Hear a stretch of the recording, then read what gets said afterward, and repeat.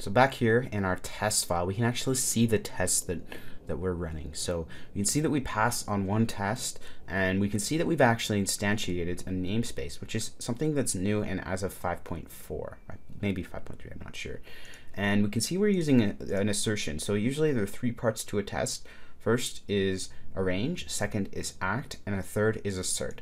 And so what we need to do is we can create a new test. We can see that one test is already there, but what if we want to create another one? So the way we do that is all we need to do is public, just like above, function test it works or something. I use camel case because that's usually the default syntax. So now we can go, for example, this, which is saying whatever you're testing, assert equals, and then say then 1 is equal to 1. Now, if that's the case, then testing works. We'll try to run that again, and hopefully we'll see that 2 tests are there.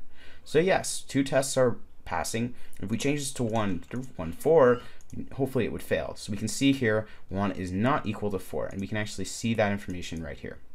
And it'll take us directly to that test that failed.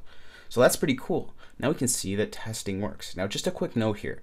If you want to create a new test, you have to make sure that it starts with the word test. If you have something like this, it works. It won't even find that test. So let's see, once again, now we're not getting anything failing, but we should be. So once again, it has to be called test at the beginning. It has to be prepended.